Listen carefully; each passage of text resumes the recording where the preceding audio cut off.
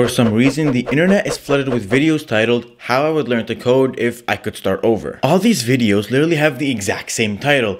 It seems to be a requirement for every coding YouTuber to make one of these. Regardless, no one made a video like this for engineering, specifically engineering that involves more mechanical or hardware work, so that's where your boy comes in.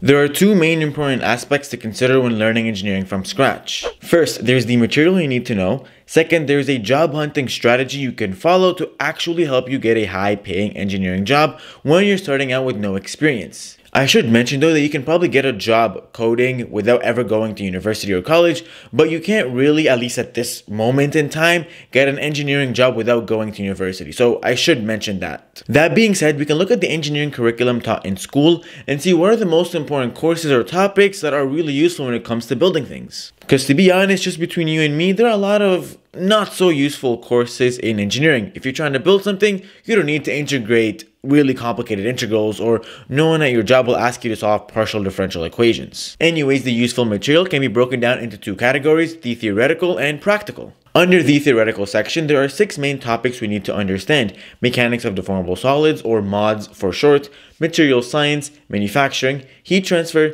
GD&T, and analysis of failure. Under the practical section, there are 4 main topics you need to be familiar with: CADing, rapid prototyping, Arduino, as well as hand and shop tools. The material and skills I just mentioned aren't very useful if you aren't applying them using a good job hunting strategy. The last thing you want is to spend so much time, effort, and money into learning these confusing engineering concepts and then end up not even getting your dream job. The job hunting strategy in engineering can be broken down into 3 stages. Let's say this is you and you have absolutely no experience, negative experience even. In stage 1, you want to apply to internships for tiny startups. These are very small early stage startups that can't really afford to hire full-time engineers just yet, so they'll have to settle for interns and they'll pay them kind of low. But that's a good thing for you because it gives you the chance to build some real world experience. I legit did this myself in my undergrad. I worked for startups like Access Labs, Helpware, and Valideer that were all pretty small at the time.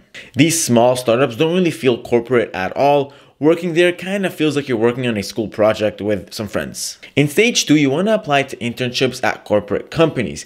I did this when I worked for Ecobee and had a lot of my friends work for companies like Toyota and Magna. Using your experience from stage 1, you should be able to land a corporate company internship, which will honestly look pretty good on your resume. In stage 3, you want to apply to internships for tech companies. I did this when I worked for Tesla. Using your experience from stage 2, you should have enough engineering knowledge at this point to pass the hard technical interviews that these tech companies tend to ask. This is the exact job hunting strategy I did through my undergrad, where I started with easier, lower paying startups and then worked my way up to tech companies. Also, when you're applying to engineering jobs, kind of narrow down what kind of engineering job you want, whether it's design engineering, manufacturing engineering, firmware engineering. Just have an idea instead of just applying to every single role that has an engineering title next to it. Anyways, now that we have a solid job hunting strategy lined up, let's look at the engineering material that you need to know in more detail. I don't want to bore you, so I'm going to keep this part quite high level. But before getting into it, let me say this. If you fully understand and can apply the material I'm about to talk about, then you might just be qualified for a design engineering role at Apple or Tesla, at least for an internship or junior position. Anyways, the first topic under the theoretical category is MODS. Here we need to understand beam bending and become familiar with the flexure formula equation as well as the cantilevered beam equation. You see, when you have a part that's under bending like this, there's an equation that represents the stress acting on this part, which is the flexure formula. Sigma equals negative my over I. Sigma is the bending stress and is represented by these red arrows. M is the moment acting on the part and I is the moment of inertia. And Y would be the distance from the neutral axis. If you rotate this part and see that it has a rectangular cross section, there's an equation for the moment of inertia that we can use, which is I equals BH cubed over 12. B is the base dimension and H is the height dimension.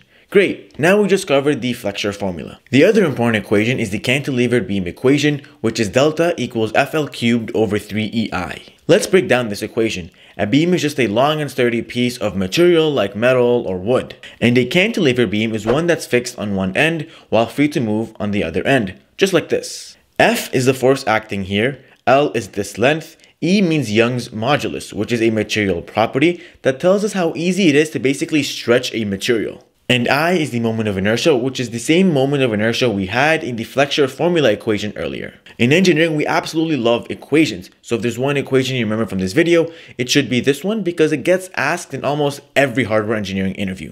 For example, an Apple hiring manager can ask you, let's say I place a stop sign at the end of a cantilevered beam. What can we do to minimize that beam's deflection? So if you understand the cantilever beam equation, you should be able to answer this question no problem. I can continue talking about MOS for longer, but if I did, this video will be hours long. So let's move on and talk about materials science. The most important thing about material science from a mechanical or hardware engineering point of view is a stress-strain curve. Stress refers to the force being applied per area, and strain refers to how much a part is being deformed or stretched. If we take a piece of material and stretch it by applying a uniform amount of stress, then how much it stretches before it breaks can be explained using this diagram. In an engineering interview, you can be asked to draw this diagram, so it's important to be familiar with it and all the important points on it. This point right here before the line starts curving is called the yield strength. It divides the graph into two parts.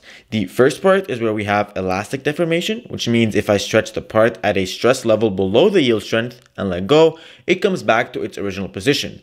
But if I apply stress higher than the yield strength, the deformation would become permanent. The slope of this linear portion in the elastic region is the Young's modulus, E, which is the same variable as the one we had in the cantilever beam equation. See, everything's connected. This point is the ultimate tensile strength, which is the maximum strength a material can handle before breaking. Finally, this point represents the stress needed to cause the material to break, called the fracture point. Every material will have a unique stress-strain curve. Materials that are more ductile or flexible will have a stress-strain curve that looks like this, while a brittle material like ceramics would look like that. Also, as engineers, we interface a lot with metals, so it's important to understand the difference between the two most common types of metals we use, steel and aluminum. When comparing them, this right here is a list of some of the most common comparisons between the two.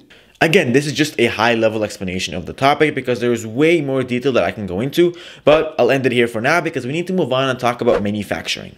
To make parts at high volume, engineers can use a bunch of different manufacturing methods. The three most popular ones are injection molding, machining, and sheet metal forming. Injection molding is when you take little plastic pellets and feed it into a hopper. Then a large screw rotates to push these pellets forward. As they're being pushed, they melt. By the time they're at the front, they're fully molten and get pushed into a cavity. It then cools and the plastic becomes a solid, and boom, you just made a new plastic part. The mold opens and the part falls out, then the mold closes and we begin the process all over again. Moving on, usually in manufacturing we have processes that are either additive or subtractive.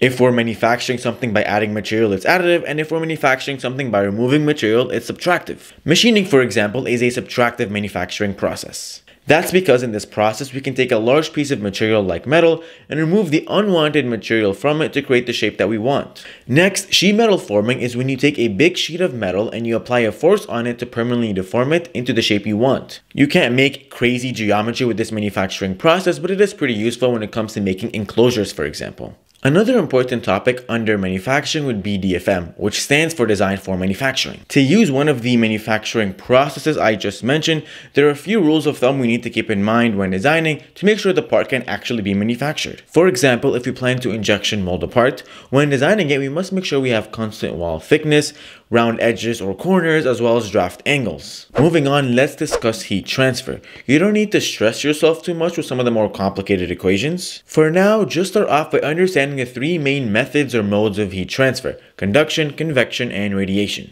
Conduction is when you have heat moving through a material, and it's represented by this equation. Q represents the heat transferred, K is the thermal conductivity. It's a material property that represents a material's ability to conduct heat.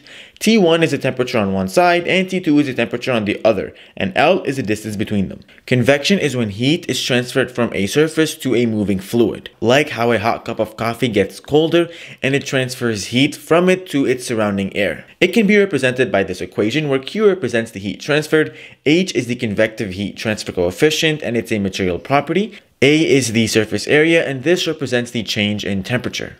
Finally, radiation happens when an object releases electromagnetic waves to heat its surroundings. The sun heating the earth or a bonfire heating the people around it are some common examples. It's represented by this equation where epsilon is emissivity and it's just a material property of the surface releasing the electromagnetic waves. Sigma is the Stefan-Boltzmann constant, which is this ugly number. Ts is the temperature of the surface, and T Sir is the temperature of its surroundings. And obviously Q represents the heat transferred. Next, let's talk about GD&T. When we're creating engineering drawings, I can't just tell the people manufacturing my design to make this part 8 inches long. That's just not enough information. I usually need to provide some geometric characteristics, and that's usually done with symbols, 14 symbols to be exact. These symbols can tell the manufacturer more information on how the form, orientation, and location of a part needs to be, like how straight or how cylindrical this part must be. For example, if I use this symbol to define how cylindrical a part is, it means that if I were to draw two circles and set the distance between them to be 0.25 millimeters, the final manufactured circle must be in this region. So the circle can look like this. Now, when we're building stuff, things usually don't go as expected. So there's a whole world of root cause analysis methods that we can use to predict failure and ideally prevent it. One of my favorite ways is by creating a DFMEA, which stands for Design Failure Modes and Effects Analysis. Let's look at this Apple Pencil for example and create a DFMEA chart for it. We start off by listing the function of this product, and let's say one function would be digital note taking. Next, we put in the design requirement to fulfill this function, which would be to deliver digital ink and ensure pencil runs smoothly. Next, we need to write in some potential failures and their effects.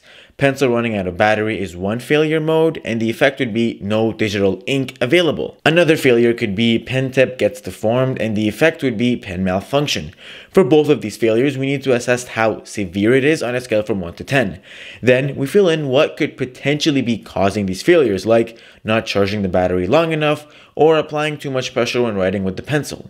Afterwards, we fill in how likely it is for this failure to occur on a scale from 1 to 10, as well as what we're doing to prevent these failures and how we plan to detect them. Afterwards, on a scale of 1 to 10, we input how difficult it is to actually detect this failure. We then take the number for severity, occurrence, and detection, multiply them together to get the risk priority number, or RPN for short. This represents the overall risk of a particular failure. Finally, we end off this chart with the action recommended moving forward. This is again just one way to help us engineers prepare for failure. Other common diagrams include the fishbone diagram, 5 whys, etc. Now let's move on and talk about some practical skills. CADing is a skill that can honestly make you employable. So learning how to use CAD software like SolidWorks, Onshape, Fusion 360, Inventor, or FreeCAD is really important. Literally just pick whatever software you have access to, then go to YouTube and find some tutorials that'll teach you how to use that software. Start off by learning how to extrude, cut, loft, revolve, etc. Then you can move on to more complicated things like sheet metal design, weldment design, or even surface design. Moving on, when you CAD something and you want to turn it into a real life object, we need to quickly prototype it. And that can be done in one of two ways, usually 3D printing or laser cutting. Laser cutting works great if we're making a prototyping enclosure or just need a quick 2D design. Whereas a 3D printer would work better for more complicated 3D geometry. The three most common types of 3D printing are SLA, SLS, and FDM. Now moving on, usually to make things move efficiently and on their own, we need to have electronics involved. We definitely don't need to go overboard and design our own PCBs, but a good starting point is to become comfortable using an Arduino. Being able to use one and becoming more familiar with things like breadboards, wires, LEDs, motors, etc. can go a long way. Now regardless of what kind of engineering you're in, even software, I think it's pretty important for everyone to be familiar with using hand tools. This includes things like calipers, screwdrivers, hammers, Allen keys, clamps, drills, sanders, etc. It just gives you the ability to be able to build things in real life. It also doesn't hurt to gain some exposure to shop tools. That includes things like drill presses, deburring machines, lathes, milling machines, bandsaws, belt sanders, and sheet metal equipment. Now these tools can just help take a prototype that you're working on or a product that you're trying to make and help it look more professional instead of a hobbyist 8th grade project. To summarize, if I was forced to study engineering all over again, I'd first develop a good job hunting strategy broken down into these 3 stages.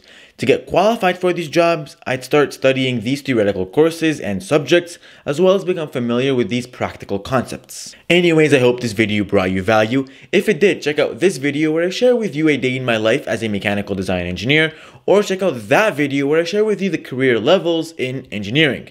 Anyways, I'll see you in the next one. Peace!